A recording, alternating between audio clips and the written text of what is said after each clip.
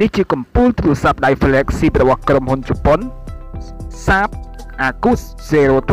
ដែលមានអេក្រង់ល្អផុតលេខដល់ទៅ240 Hz ល្បឿនហើយអាចលេងហ្គេមដែលមាន graphic ធំៗយ៉ាងខ្លាំងរលូនសួស្តីប្រិយមិត្តទាំងអស់គ្នាស្វាគមន៍មកកាន់វីដេអូ review ពីទូរស័ព្ទដៃស៊េរីថ្មីរបស់ក្រុមហ៊ុន SAP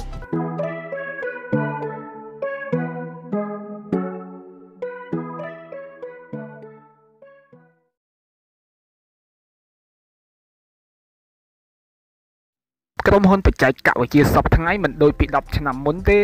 គឺវាមានការវិវត្តខ្លាំងមែនទែនទូរស័ព្ទដែលល្អមិនមែនស្ថិតតែលើថ្មកាន់មិនមែនស្ថិតតែលើបន្ទះជាតិខ្លាំងនោះទេប៉ុន្តែវាត្រូវគិតគូរអំពីអេក្រង់ដែលល្អផុតលេខផ្ដាច់គេដូចជាល្បឿនអេក្រង់ refresh rate ហ្នឹងខ្ពស់កប់ពពកដែលអាចឲ្យការប្រើប្រាស់សម្រាប់លេងហ្គេមនឹងទៅមកគឺថា graphic រលូនឥតតែម្ដងនេះគឺជាទូរស័ព្ទដ៏ឆ្លាតវៃរបស់ជប៉ុនដែលមានអេក្រង់240 Hz ដំបូងគេលើលោកគឺ SAP Aquos Zero2 បានចេញលក់ផ្លូវការហើយមានតម្លៃខ្ទង់ 2,92,000 ឬ$730ពីប៉ុន្មានខែមុនយើងបានដឹងហើយថាក្រុមហ៊ុន SAP បានប្រកាសចេញទូរស័ព្ទឆ្លាតលំដាប់កំពូលមួយដែលមានឈ្មោះថា SAP Aquos Zero2 ហើយអ្វីដែលពិសេសបំផុត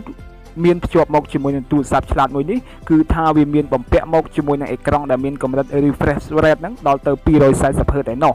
យ៉ាងណាក៏ដោយពេលប្រកាសចេញនោះក្រុមហ៊ុនខាងលើមិនទាន់បញ្ជាក់ពីតម្លៃនោះទេខណៈពេលវេលាដាក់លក់ក៏ត្រូវបានពន្យាពេលថែមទៀតផងដោយសារតែមានវីរុស COVID-19 អុកឡុកពិភពលោក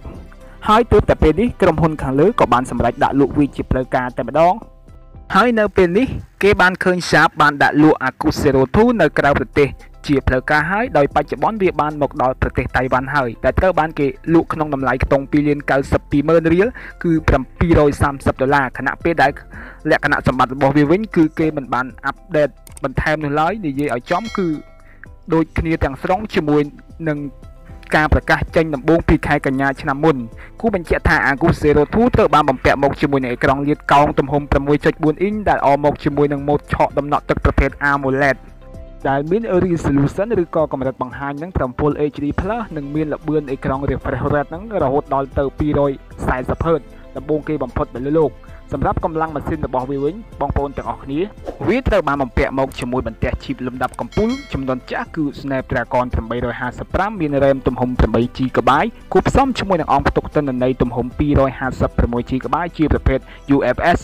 3.0 ចំណែកផ្នែកកាមេរ៉ាវិញវាត្រូវបានបំពាក់មកជាមួយនឹងកាមេរ៉ា selfie មួយគ្រាប់ទំហំ 8 megapixel និងកាមេរ៉ាខាងក្រោយចំនួន 2 គ្រាប់ដោយមួយគ្រាប់ជា lens core មានទំហំ 12 megapixel និងមួយគ្រាប់ទៀតជា lens ទូលាយ ultra wide នឹងមានទំហំដល់ទៅ 20 megapixel ផងដែរចំពោះថាមពលថ្មរបស់វាវិញគឺមានទំហំ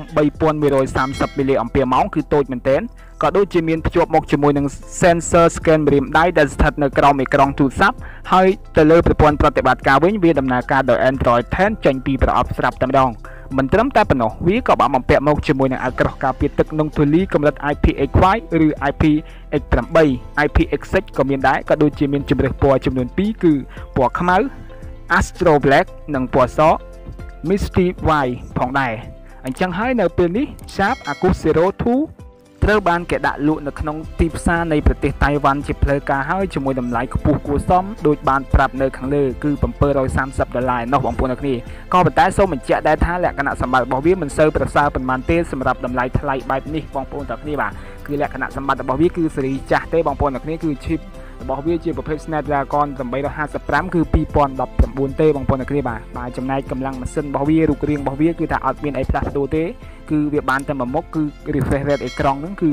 បានដល់240 Hz បងប្អូនអ្នកគ្នាបាទត្រឹមតែ refresh rate អេក្រង់បានខ្ពស់ប៉ុន្តែកម្លាំងថ្ម 3000 បងប្អូនអ្នកគ្នាស្មើនឹងពពុះ iPhone 7 Plus ទៅហើយបងប្អូនអ្នកគ្នាបាទគឺប្រើបានតែបន្តិចតួចគឺអស់ថ្មបាត់ទៅហើយបងប្អូនអ្នកគ្នាមិនដូចជាទូរស័ព្ទដៃ$100របស់ក្រុមហ៊ុន Oppo Vivo ទេគឺគាត់បំពាក់ដល់ទៅ 5000 mAh ដូច Xiaomi គឺគាត់បំពាក់ 5000 ជាងឯណោះបងប្អូនអ្នកគ្នាដែលអាចលេងដាច់យប់បានតែចំពោះទូរស័ព្ទដៃនេះគឺថាថ្លៃ